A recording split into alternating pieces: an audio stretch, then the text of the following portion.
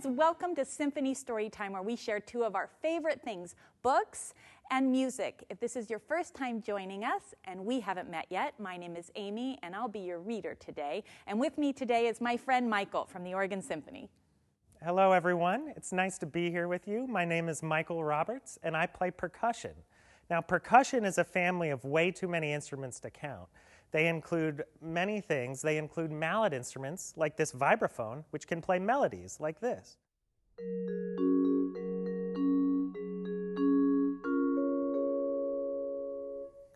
They also include instruments that play rhythms. So I'm going to play a rhythm on the squiro.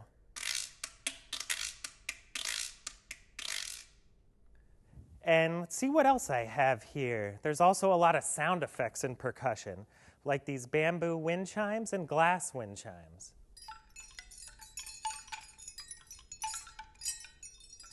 And you have some other things too, so there's going to be some surprises in this book too that we'll talk about later. Exactly. Right?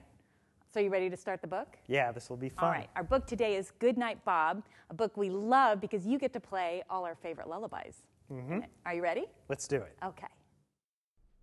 Goodnight Bob by Anne and John Hassett, published by Albert Whitman and Company.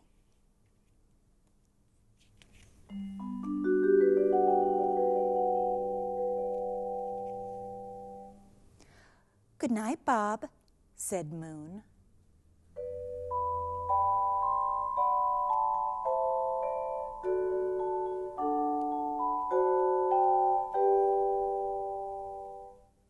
Bob saw two eyes.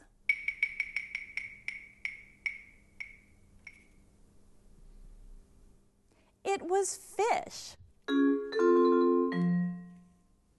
Good night, Bob, said Fish.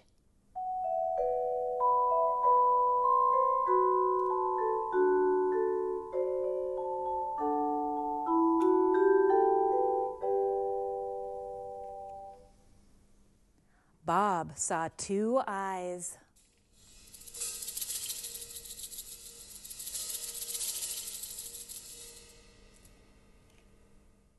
It was Cat. Good night, Bob, said Cat.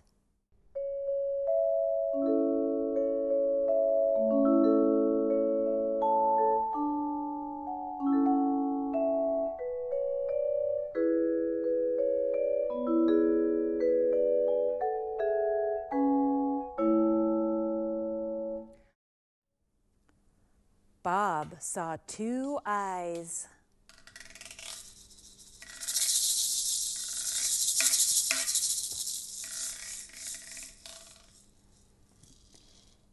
It was Dog.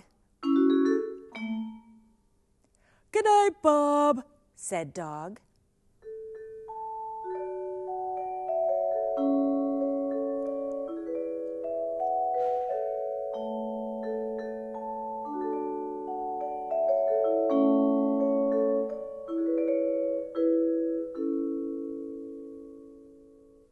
Bob saw two eyes.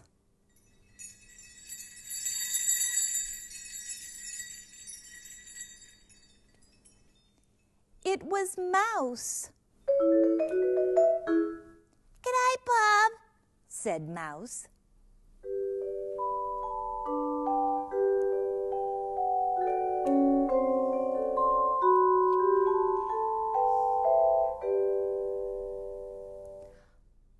Bob saw two eyes at the window.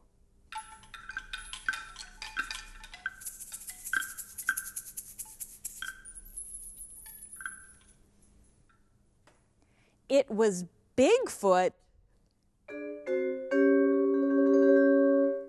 Good night, Bob, said Bigfoot.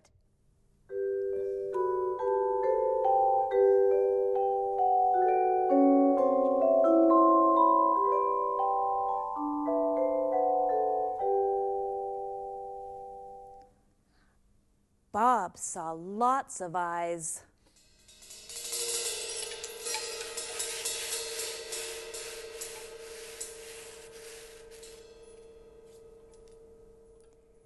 It was stars.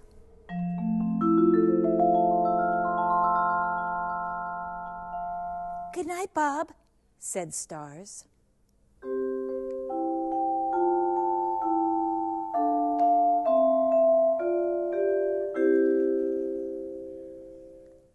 Bob closed his 2 eyes.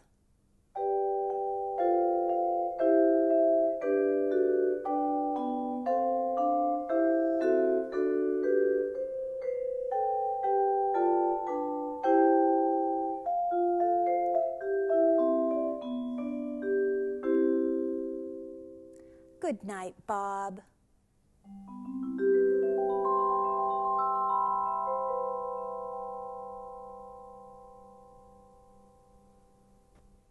Did you hear your favorite lullabies in there? I know I did. But also, Michael, you had a lot of other things going on with so many percussion instruments. Will you tell us about them? Absolutely.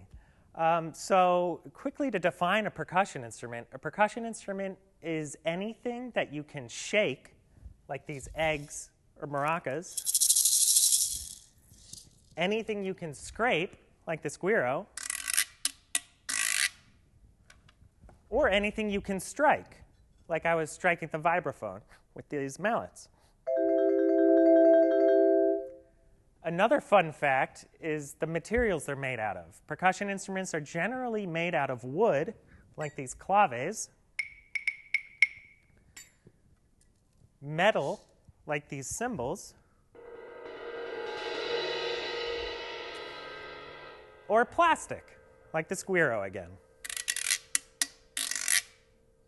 And that's pretty much all there is to it. We have some questions from some of you. Michael, would you be willing to answer them? Sounds great. Okay, all right. The first one is from Benjamin. He's 6.5, and he wants to know if you ever broke a drum by playing it too hard. It's a great question, Benjamin. I've never actually broken a drum, but we play on the heads of the drums, and those actually break or dent quite frequently. So you always want to make sure that you're using the right mallet or not playing too aggressively so that you don't go through the head. But it'll still happen from time to time on a drum or a tambourine like this. Just hopefully it doesn't happen in a concert. Okay, so if Benjamin breaks his tambourine, he can just tell his mom, you know, that's what happens even with the pros. Oh, yeah. Okay, yeah. All right. Chloe is 7. She wants to know how old you were when you knew you wanted to play percussion, because she's absolutely positive that she does. Oh, wow, that's great that you want to play percussion. I actually didn't know until I was in 5th grade. I was 10 years old. I had previously started on piano a couple years earlier than that. So, yeah, I didn't really start playing music until I was 8 and percussion at 10. So she's 7, so she's way ahead of the game. She can get a head start. Kaylee is 4, and she just wants you to know that she likes all the noises, and she also likes jumping to them. Thank you so much, Kaylee. I like it too. Keep jumping. And what about clapping? It says if you're clapping, are you actually using a percussion instrument if you're clapping? Absolutely. There are actually percussion pieces written for clapping. All right, I think we need to let Chloe know that. So Chloe, you can clap along, and you're already learning how to be a percussionist. Mm-hmm. Yes? Okay. Oh, last question. There's a big vocabulary word in here from Hunter, who is 6. And he wonders if you have a favorite composer. I don't have a particular favorite.